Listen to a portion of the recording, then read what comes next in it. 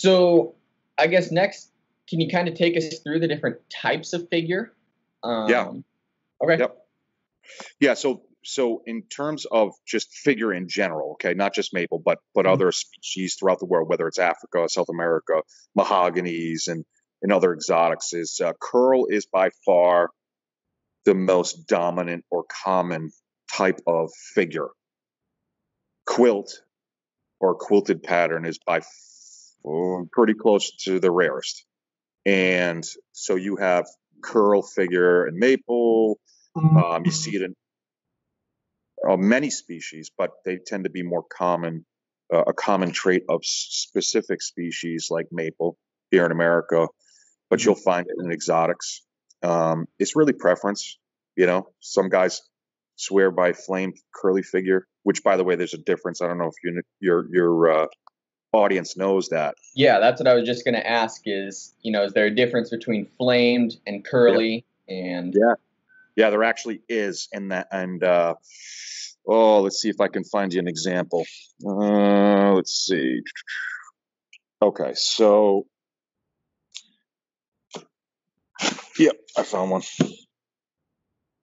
All right, so I'm just gonna do this block here because it'll give you a better idea. So curly maple is a general term. It's the parent term. Think of it that way. It's any wood with curl figure technically, but by the rules is curly maple. However, there's actually a difference. Curl figure on the flat sawn side of the board is true curly maple. Curl figure on the quarter side of the board is called flame maple. And in not all cases, but in many cases, the curl figure that's on the flat side of the tree literally looks crinkled like curl, where the curl on the quarter side tends to be more that pinstripe flame figure. And so why don't I do this? I'm going to show you what I'm talking about, and then I'm going to show you really something cool. So I'm going to flip flop on you. I'm going to show you what it looks like inside the tree, and I've got a master grade example of this, and then I'll get into the type of figure and all that. So I'm going to turn this around. All right, so what you're looking at here, now this is rough sawn and oxidized, probably doesn't look that pretty right now, but believe it or not, this is red leaf curly maple. Its botanical is Acer rubrum, and this is a quarter sawn example. And this tree actually, so we're talking about defects and all that. I had a slab that was 15 feet long, 30 inches wide, and 2.5 inches thick. It weighed 500 pounds. Wow. And this is at the base of the tree. So it actually flared out, came out here, but at the base of the tree, there was tension, and it fractured the board in the drying process. And it gave us a really cool insight look into what figure looks like in a master grade curly maple tree. Check this out. Before you pull it, can you show kind of the butt end of the piece so they know what you're talking about, quarter sawn versus flat sawn? Yep. So this okay, it's really this end, but this end is rough. This is actually clean. You can see it here. There's your vertical grain, annual tree ring growth, and it is vertical relative to the face. And as you go to the right here, the wood will transition to a horizontal pattern, rift then into flat. So to the right here would be the center heartwood. But as you come to the outer edges and you see this tapered live edge that was here, bark was here, as you get towards the center of the tree is where you pull your quartered wood. Yeah, so quartered wood has those vertical grains on the end, and if you're looking at the face of it, you'll probably just see a bunch of grain streaks that run down, whereas flat sawn, that would be horizontal, probably somewhat curved, and you kind of see that cool looking arch pattern in the face of it.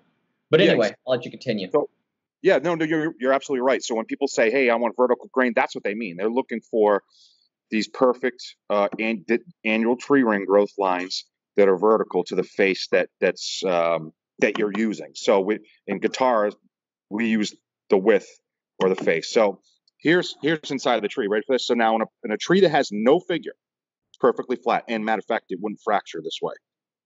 It fractured because it had figure in it. So if you see this, that's not a saw mark. That's a fracture line. It was insane. Look at that. It literally has peaks and valleys. And it's literally peaks and valleys. And you turn it relative to the light that's shining on it, because curl figure has light sensitivity. It's literally rippled. And this is a fantastic, obviously a master grade example of this. But look at the fibers. They're literally bent. And so if you can imagine a tree that weighs 10, 15,000 pounds. This is at the bottom. Mm-hmm. And this is how the grain is. Like, how this tree didn't fall over is a mystery to me. And I will tell you, this whole tree was like this all the way through. I mean, literally all the way through the heartwood. It was a once in a lifetime tree. So special, I kept it. You know, is a more of a conversational piece. And you can see where we put the tie in it because it fractured. We had metal strips in there to keep it spin, which did not work. So, but anyways, that's yeah. Look, it's literally bent. Wow. There's one of the fibers there. It's kind of blurry, but. Mm-hmm. Oh, there it goes. Yeah. So, anyways. And there it goes back together like it never happened. That's incredible. Yeah, isn't that something? Yeah, I was excited because you try to explain that to people, and it's not their fault. The people just look at you with 10 heads like, what are God's earth are you talking about? Mm-hmm. Got a chance to actually show people, you know? Yeah. Yeah, well, and that's why we wanted to have you on for this first interview, because there's a whole lot of misconceptions in the guitar world, it seems like, especially about flame maple, figured maple, the whole 9 yards. So hopefully it's educational to a few.